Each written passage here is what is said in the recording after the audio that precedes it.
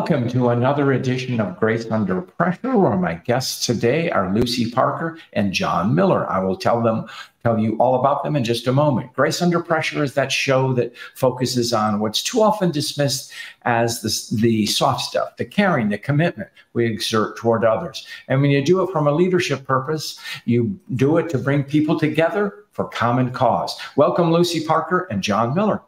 Hey.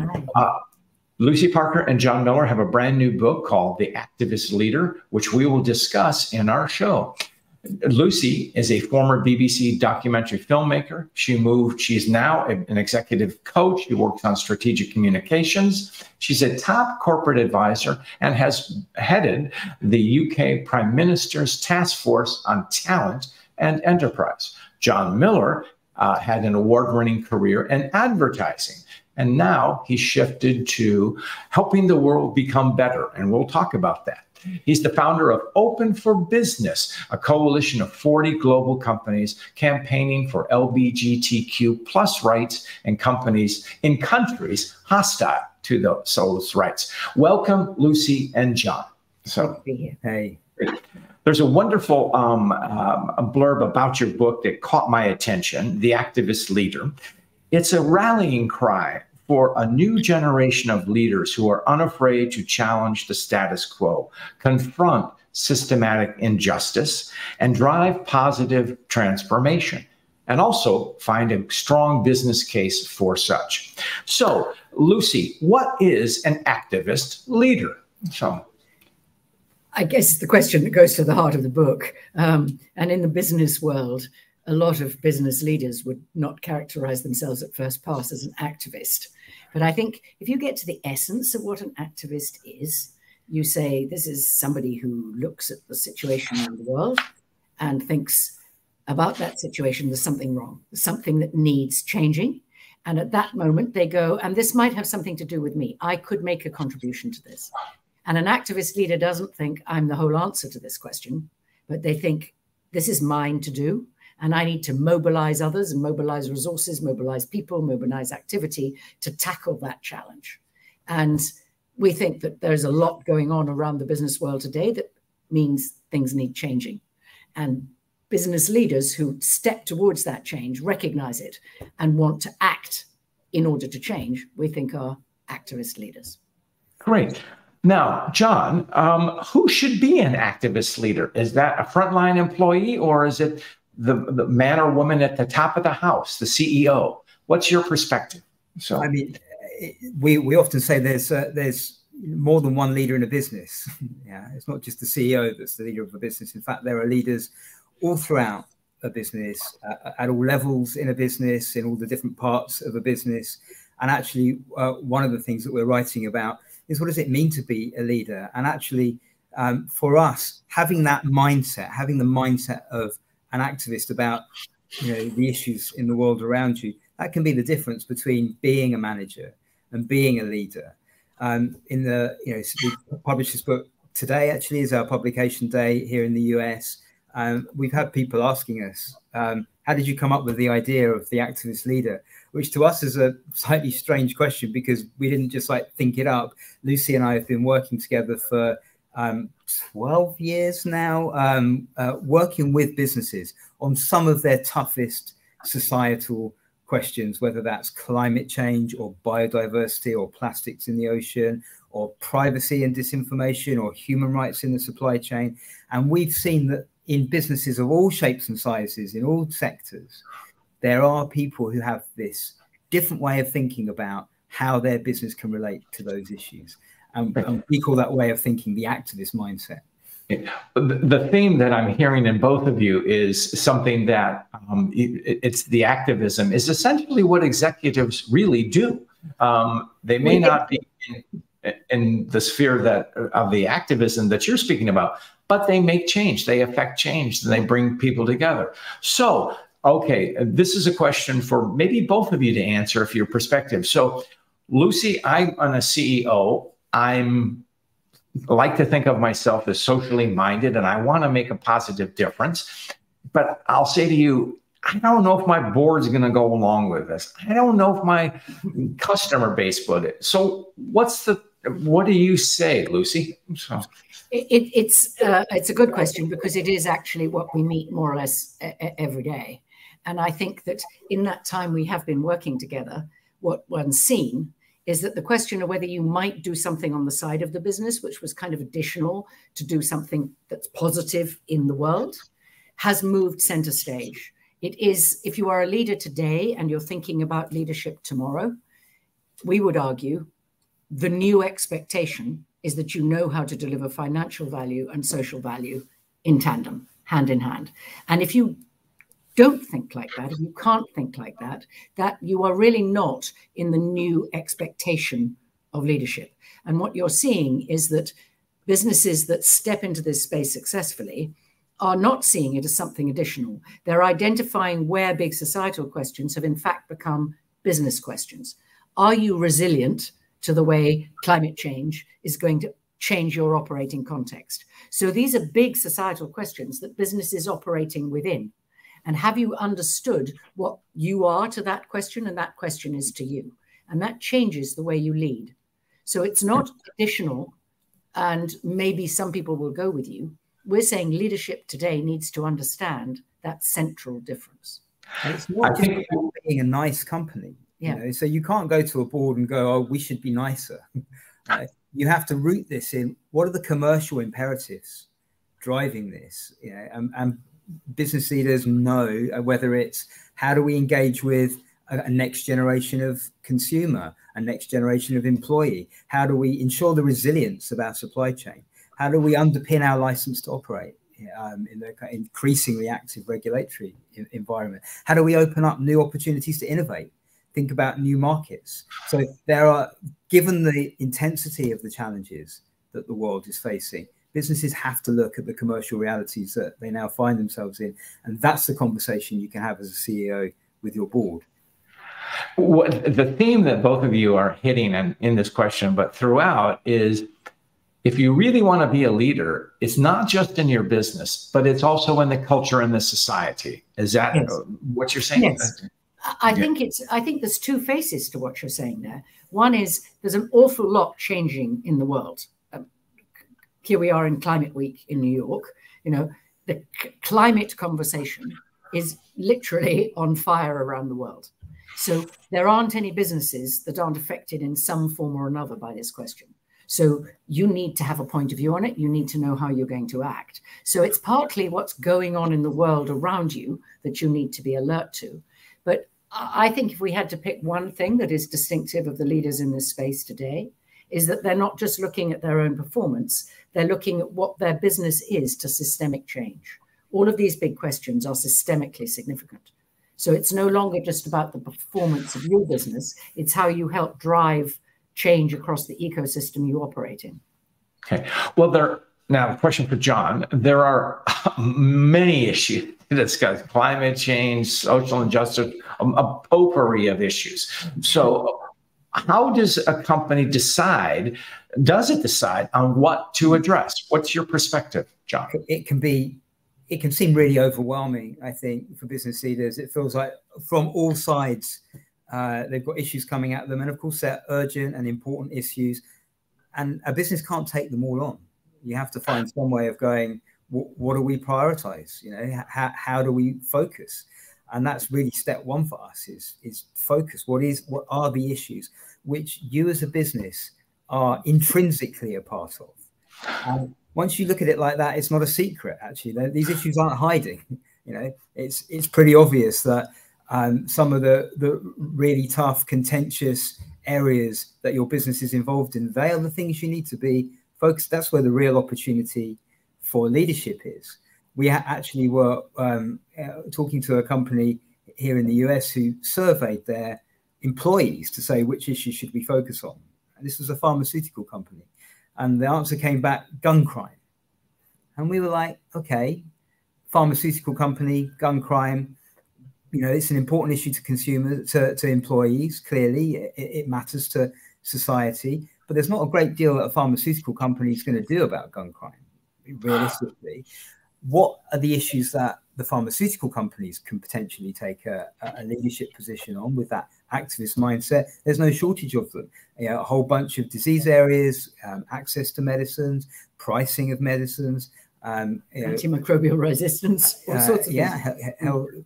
Resilience of healthcare systems. I mean, you know, what are the issues that your business is part of? That's where you need to be focused on. And it partly answers the question you asked earlier, which is, how do you take your board with you? If you're picking the issues that are absolutely integrally related to your business model and your future strategy, mostly the board comes with you, because that is a strategic long-term view about sustained profitability. This isn't other than the business.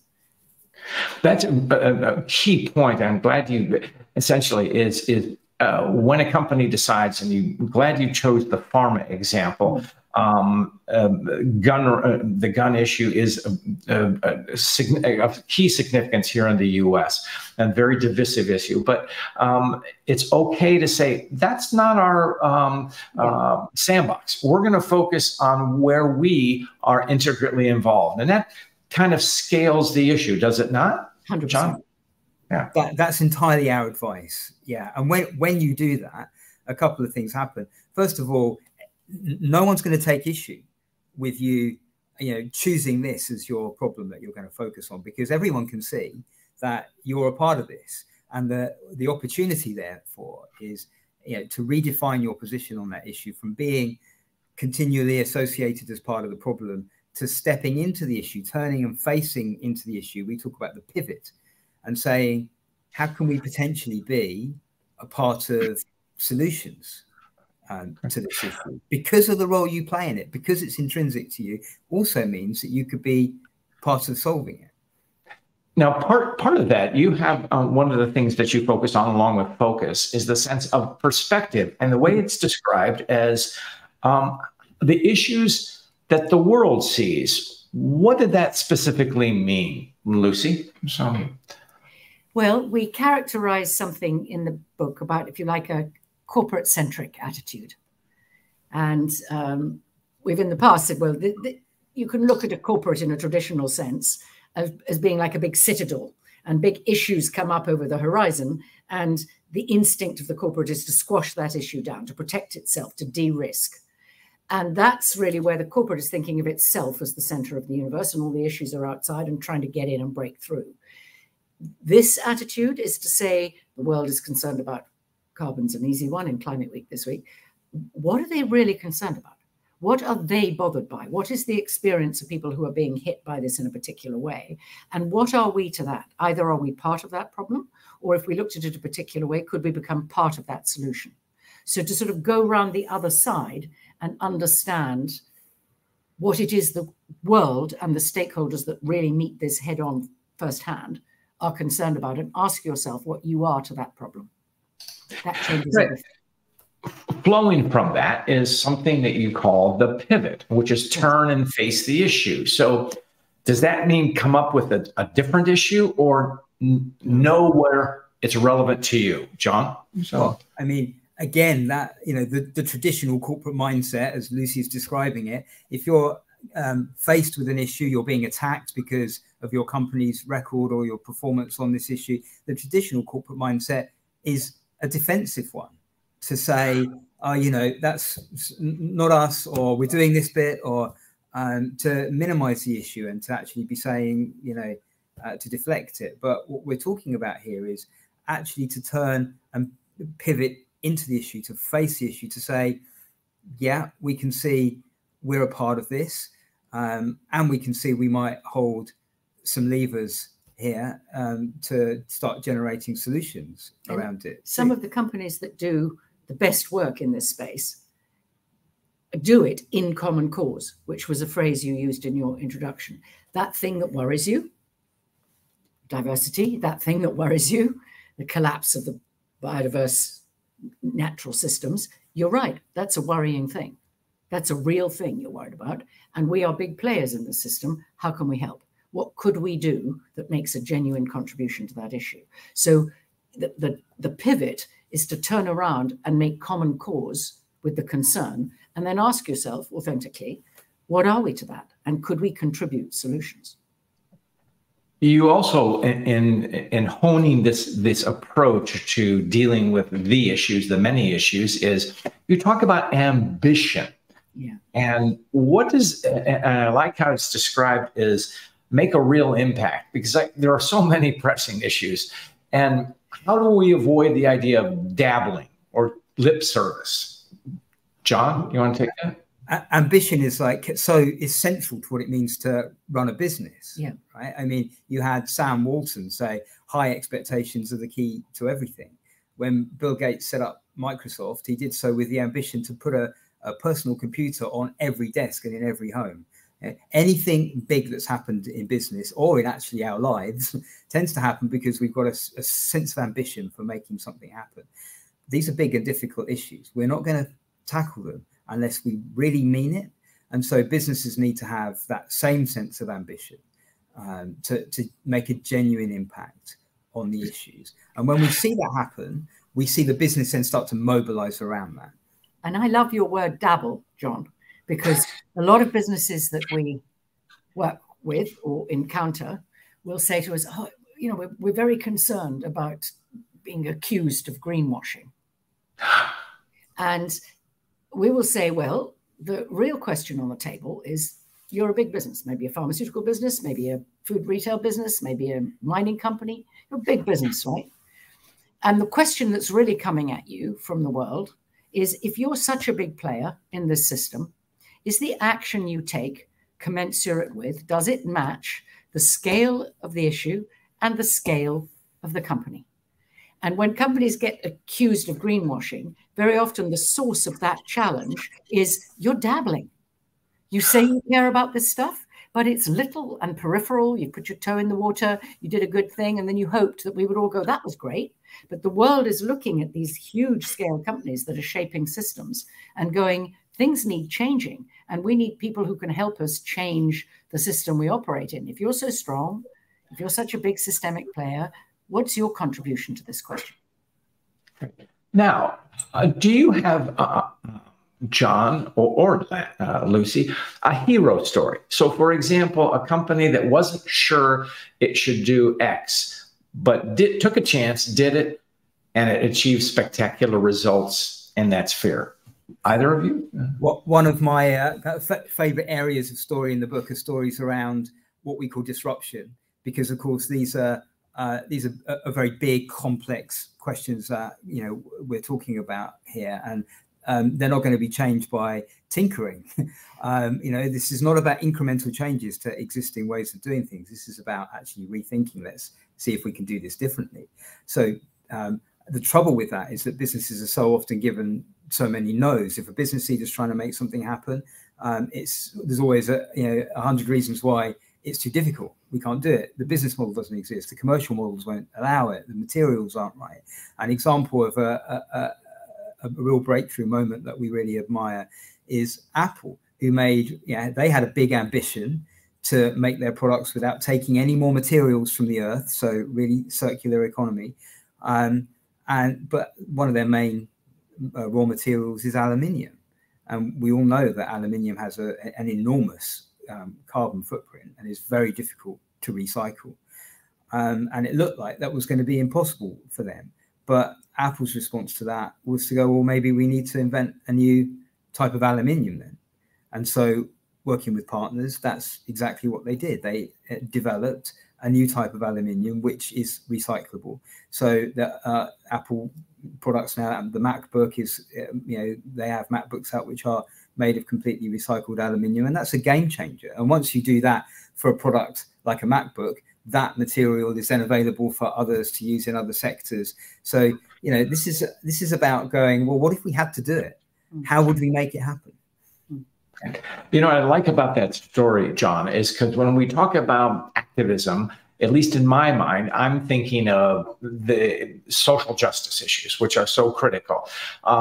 What you just talked about with Apple's example is, hey, let's use our manufacturing expertise and re-engineer the process. So it's marvelous. Have you noted that, Lucy? Yes, well, completely. And we have about 24 stories in the book, and they're all examples of a similar thing. And when you asked right at the beginning of this conversation, well, what makes an activist? We think that an activist is somebody who goes, this big thing needs to happen. I'm not the whole answer to it, but what can I mobilize? How do I draw in energy? How do I draw in resources to make this happen? And there's another story like that we talk about in the book, which I think is very instructive to your perspective question. Walmart. A lot of Walmart's business ends up in the fields, and they grow stuff.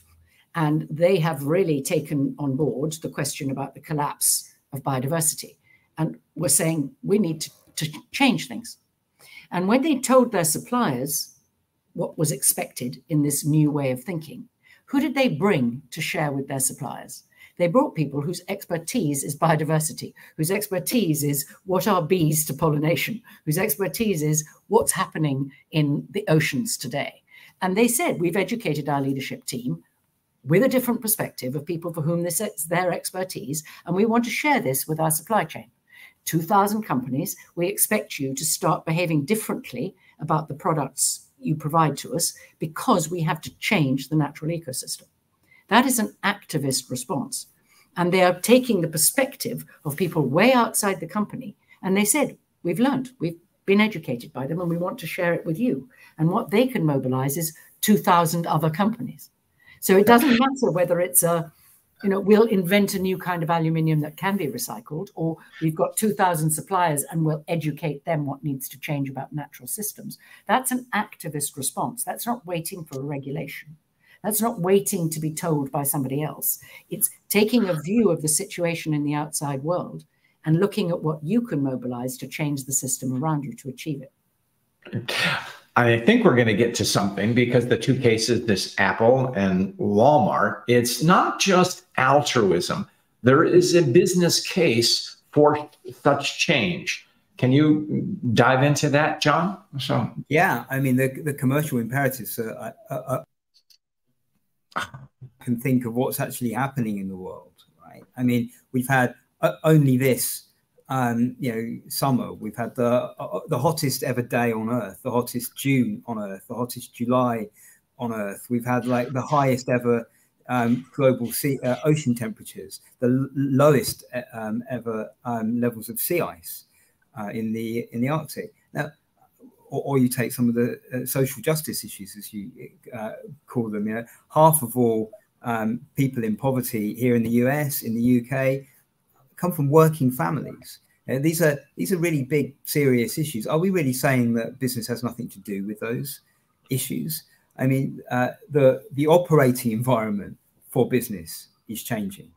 The set of risks that business needs to think about is changing. That will create opportunities too. But I think the leaders that we're talking about, with the activist mindset that we're talking about, are thinking about those issues, the environment that they're operating in a different way. So when you talk about business case, I think, we often joke with people when we're talking about this, show us the business case for not acting. Given the state that the world is in, given the severity of the challenges that the world is facing, and the pivotal role that business is playing, the world is looking to business to play a part in these issues, and the sustainable profitability of business depends upon them doing so. And a lot of conventional thinking about the business case is to add up what you can see, where a lot of the business case now is the challenge of not taking action.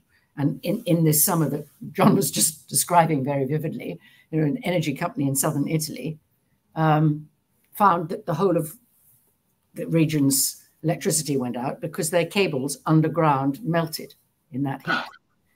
Yes, exactly. Wow. They hadn't seen that coming.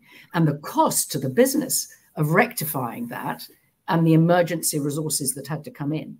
And it was literally said, we just didn't think it would happen that fast. So businesses that aren't responding to these outside pressures and thinking, what strategically are these questions to us? How are we mitigating that risk? What's the business case for not acting?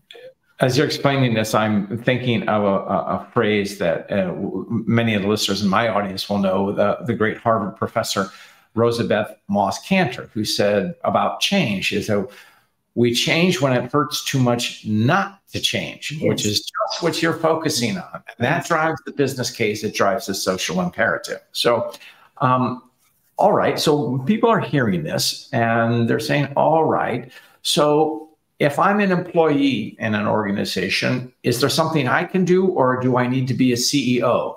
John? Well, I mean, we all have the ability to, influence people around us, to understand what's going on, to talk about that. I think, as we were talking about earlier, there's more than one leader in a business, right? It's not just the CEO. So there are people all throughout the business who can join together.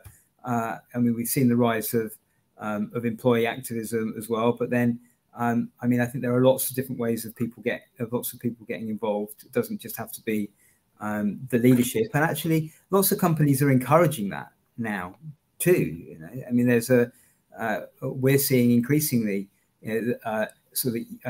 next generation boards being developed to enable business leaders at the top of the company to really understand what people at all levels of the company are thinking. So there are different ways that that's being facilitated and encouraged at the moment. But I mean, you don't have to wait to become CEO in order to start getting involved in some of these questions. And, as we say in the book, actually you becoming engaged with some of these issues, deciding what really matters to you, and then starting to, take whatever action you're able to take on that is leadership starting to happen. That is what leadership actually means. So it potentially can be a path towards more senior levels.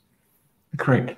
Well, we are racing along here, and I could go for another hour or so, but we all have time constraints. So as you know, I ask every guest on the show a story of grace. Do either or both of you want to share one? Lucy? Well, I was thinking, as John was describing earlier, sort of case studies. One of the reasons we love to do this, it goes back to your perspective question. And I can think of us both working in a palm oil company. If you are a palm oil company today, you are under pressure.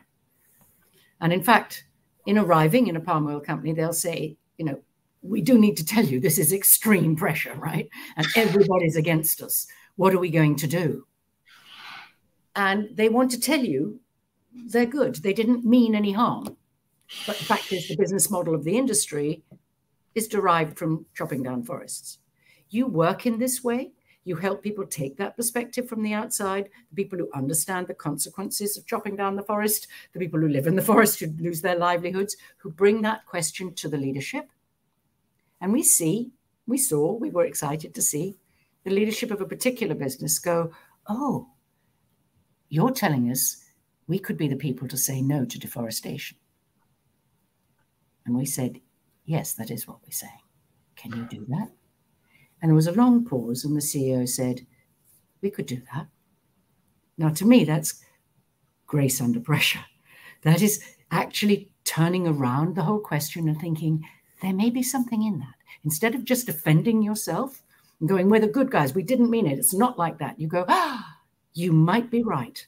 We might have to change the way we think about it and become part of the contribution to a solution. I mean, that's breathtakingly different. And to me, that is grace under pressure, and it's why we do what we do. And that's what gets you going, I think. But then actually it takes some grace under pressure to keep going Yes. as well. I love the question. We're actually sitting here in a building called the Grace Building, That's true, yeah. overlooking Bryant Park here in New York. But when I think we see grace under pressure working in the kinds of situations that we're talking about, it's often because these are incredibly difficult, sometimes impossible seeming issues to take on. And any leader at any level of a business will always, run up against the next barrier, fall over at the next hurdle. Like the whole thing derails again and again. People keep saying, no, this can't be done. And I think the real grace is having that clarity of vision, that clarity of purpose, that this matters, okay?